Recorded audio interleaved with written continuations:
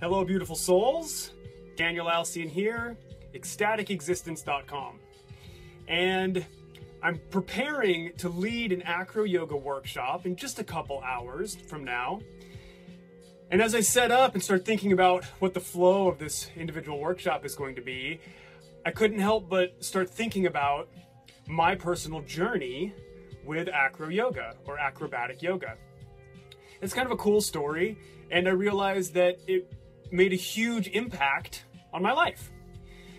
So several years ago, I think it's like 5 or 6 years now, I was not very spiritual. My spirituality was asleep. I was dating somebody that didn't have a spiritual connection and thought it was all silly, and so I didn't embrace that part of myself. It had been dormant pretty much since I was a teenager. I was an exceptionally spiritual person when I was a teenager, and then through my first marriage, that part went to sleep, withered on the vine, and died. And then, so anyway, I was in this relationship. It wasn't serving my spiritual needs, and that's about wraps up where I was. I ended up going to a festival, a conscious festival, and there I was walking around, checking out all the sights, right? There's so much to check out. And then, beautiful sunny day on this grassy hill, I look across the way and I see these two people doing something I'd never seen before in my whole life. And there was a man lying on his back in this green grass with his arms extended up in the air. And there was a woman, this beautiful, free-spirited woman, standing on his hands, just standing up. And her eyes were closed, and her heart was open up to the sky. And then she slowly lifts her hands up in the air and then does a full fold all the way down onto his feet. It was like this amazing thing. And it just stopped me in my tracks. Stopped me in my tracks. And I sat down on this hill across the way, and I watched this couple for probably half an hour, just playing and moving and practicing and doing their work. And I was so stunned. Something in me, deep inside of me, was enlivened. It was like a spark inside of me that I didn't even know what it was, you know? I had no idea what they were doing. I'd never seen anything like it before. And when they were finished, I went over and introduced myself and talked to them. And I said, "What are you doing? What is this?" And they said, "Oh, well, it's AcroYoga or acrobatic yoga." And my mind was blown right away, because all of a sudden I'm like, yoga? I've never thought about yoga in my whole life. I'd never thought that that was something that I would be into, you know? Even in my younger days, when I was deep into my spirituality, I was more of a ninja. I was more of like the martial arts, like warrior. And so yoga was like a foreign concept, okay? I'm like, wow, AcroYoga, acrobatic yoga. And so I take this with me. I'm like, wow, I really have all these ideas buzzing through my head now. I go home, back after this conscious festival, and I started doing a couple yoga classes just with DVD. You know, I would like get the DVDs and like start checking out some yoga in the privacy of my own home. I was like, okay, yeah, this is cool. I see the draw now. Now I'm starting to see this attraction. And then I realized that that wasn't enough. I needed more connection. I needed more like one-on-one. I needed more depth than the DVD could give me.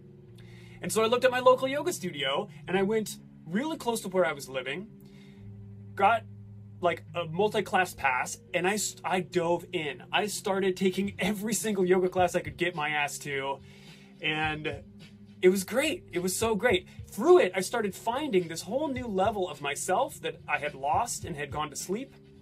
I had always been a very busy mind and busy body, like so many ideas to do, so much movement. And the concept of meditation was beautiful to me. I loved the concept and the idea of meditation. I loved even reading about meditation. But now, in practice, actually meditating, just sit there and do nothing, freaked me out. Totally terrifying. So through yoga now, through taking every yoga class I could take, I ended up discovering that point where through the fixation of the mind and the body in a specific posture and a focusing of energetic flow, all of a sudden now I was able to attain beautiful, deep stillness and meditation. So this became a real passion for me. I took yoga for a full year, took every class I could take. A full year later, I went back to the same conscious festival that I was at when I was first introduced to acrobatic yoga. And wouldn't you know, I see another couple, a totally different couple, doing acro this time. And now I have enough courage, after my own yoga practice for a full year, I had enough courage to go up and talk to them and ask if I could try it too. And they were super receptive. They're like, yeah, absolutely. And so right away, I start basing and I start flying, and I was terrible, and it was fun, and it was invigorating and exciting, and my heart was racing. And all of a sudden I just knew that I found my next thing. I knew it. And so I went home from that festival and I looked around and I found a place in Seattle that was offering classes. And it's, you know, almost an hour away from Tacoma where I was living. And I just made the commitment, and every week I would go up, drive to Seattle and take this class, and just started learning, started acquiring as much as I could. And I started finding that my skill set was blossoming. It was getting like so much better rapidly, because there was just this soul connection with what was happening. And I couldn't even quite put words to why I was so enamored with this practice and what was so exciting to me, right? It was hard to describe. Well, there was no acro yoga in my local community. Oh, got a question? What about the twin flame connection, this deep feeling? We're getting there. We are getting there, Martin. I'll tell you all about that. That's part of this story, as a matter of fact. Isn't that beautiful? So there was no acro yoga at all in my area. I had to drive almost an hour away to take classes. Well, in time, I said, you know what? I want a community around me that I can practice with more regularly, whenever I want, not just the once a week and for longer periods of time. So I took it upon myself and I started a meetup group. I started like an acro yoga meetup group, a Tacoma acro yoga meetup group. And I started hosting free meetups in the parks, in the local parks, right? So anybody could come and I would teach them whatever basics that I knew, anything that I was able to offer and provide. And we would all play and we would have fun. And it ended up being these pretty large gatherings in some local parks. We'd have some great turnouts. Whole families would come out, you know, bringing instruments and drums and acoustic guitars and potluck food. And it was amazing. It was amazing that this community really started to grow. So now I decided, okay, this is going. We need to step further. So I need a little more depth, a little more connection, right? Than just these little meetups in the park. I ended up becoming Facebook friends with the very first couple I saw doing acro yoga 2 years prior, 2.5 years prior. And I reached out to them on Facebook and I was like, hey, oh, by the way, their names are, this was Veronica Fernmoss and Glenn Easley. And I'm still friends with them today. They are absolutely beautiful people and exceptionally inspiring, both in their own way. So I reached out to Veronica and Glenn and I was like, hey, what do you guys think? I have a friend that owns a local yoga studio, a healing arts space, and I know you two that teach acro yoga. What do you think about connecting the two and coming to Tacoma, teaching some classes here? It ended up working. It happened. We all connected. We started having weekly acro yoga classes right in my own city, right in my own backyard. So that was great. I got this thing that at first started on the very periphery of my consciousness. Like I didn't know it existed. And then I got turned on to it. I was like, whoa, there's this great thing. So I began drawing it closer and closer and closer and closer as I cultivated my own practice and my own strength, right? My own love for it.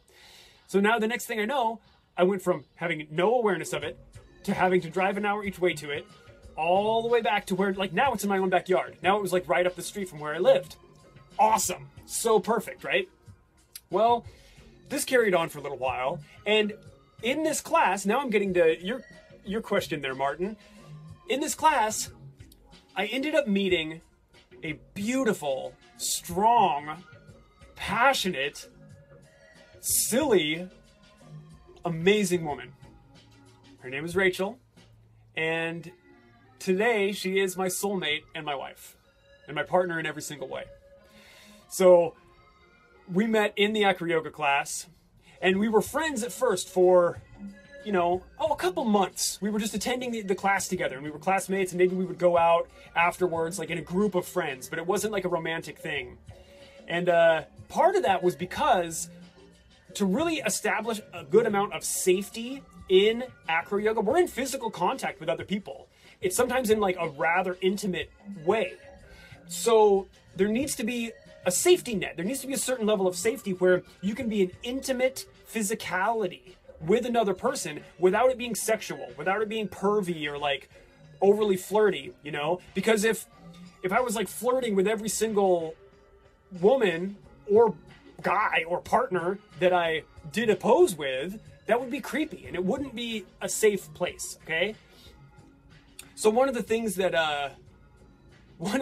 I realize now in hindsight that I really needed out of acrobatic yoga was that safe, healthy touch and physical connection.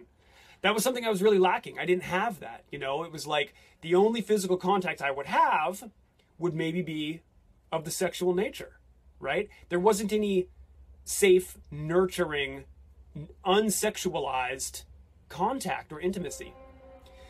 So anyway, that's the story of why Rachel and I were just friends and acrobatic partners in this class for a couple months.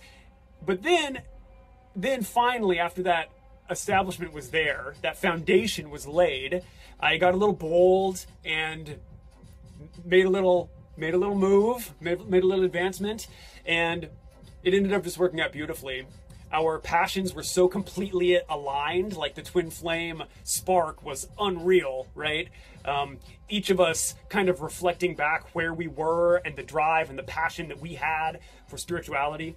It was so great because the relationship I had been in prior, there was no spirituality, and it was really dead and asleep when I ended up discovering my path with yoga. But so now with Rachel, it was like, on our very first official date, we go out together and we're talking about aliens and UFOs and inner child work and the physical correlation to emotional ailments. Amazing stuff. So we just went really deep with that. Okay, let's get back to this path with AcroYoga, right? So now here we are. We're an item now. We're an actual couple, and the people, Glenn and Veronica, that we're teaching our local AcroYoga class, they had to move on. It wasn't quite practical, and so it had served its time for them. So Rachel and I stepped up to lead the class. So now next thing you know, here we are teaching the class that I manifested and cultivated in from literal non-existence, from a pre-idea. I didn't even know it was a thing. Brought this through the realm of idea where I was just able to think about this. Wow, this AcroYoga thing's cool. Now all of a sudden there's a plan and momentum where I'm starting to build and cultivate community around me. And now it's really put into action where next thing you know, we're teaching the class on a weekly basis. It was really cool. Well, that was several years ago now. Now there's a thriving AcroYoga community here in the South Salish Sea, Puget Sound area. And I absolutely loved it. It's great. People can go multiple nights a week to different places and meet with different groups. And it's just really been such a healing journey for me, such an empowering journey for me. Through acrobatic yoga, I was able to find my reconnection with strength, with balance, and more importantly, with that connection, that intimacy with others. Because an individual yoga practice is great. It's amazing. I love instructing and teaching yoga, but that's a one-on-one thing. That's like an individual, your personal journey on the mat. And when you get with a partner in this acrobatic, this dynamic couples partnering, you're lifting, you're balancing each other, all of a sudden it takes everything you gain from yoga and it's going to layer on more elements. It's going to layer on levels of trust, levels of surrender, accountability, security, heart opening. You have to be open. You have to communicate. It's like nonverbal communication. You have to be able to communicate just by the subtlest touch. You have to be able to read your partner's direction, their movement, their intention. It's a gorgeous, amazing practice. And I I've heard some people say that they don't know if they can. They don't know if they're capable of doing acro yoga.